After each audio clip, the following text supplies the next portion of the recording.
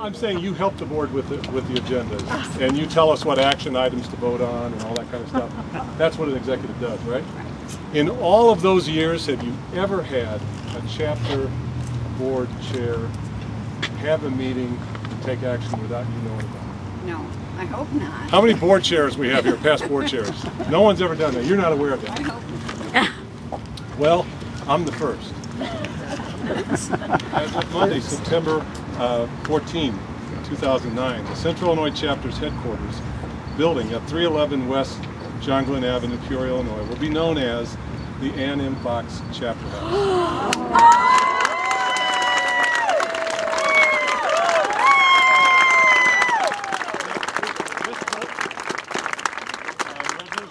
This board and past boards and our many donors wish to honor and acknowledge Ann's continuing significant contributions to the Central Illinois Red Cross. Oh, there is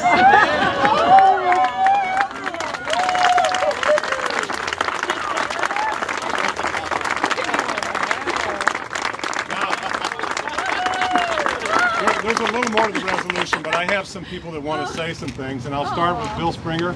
You want to come forward? I'm just so touched. Well, first of all, congratulations, Ann.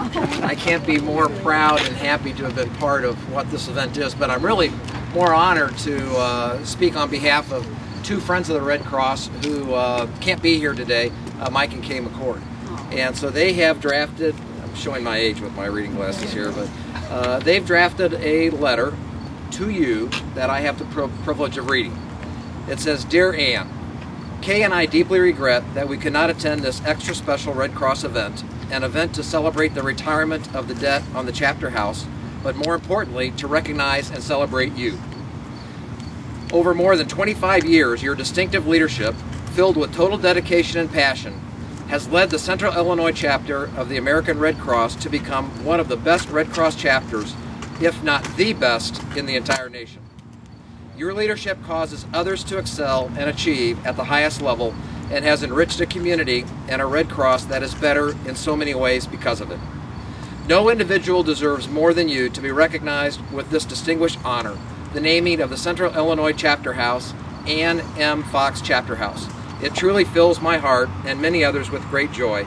I, along with Kay, extend our most hearty and warmest congratulations. Sincerely, Mike McCord."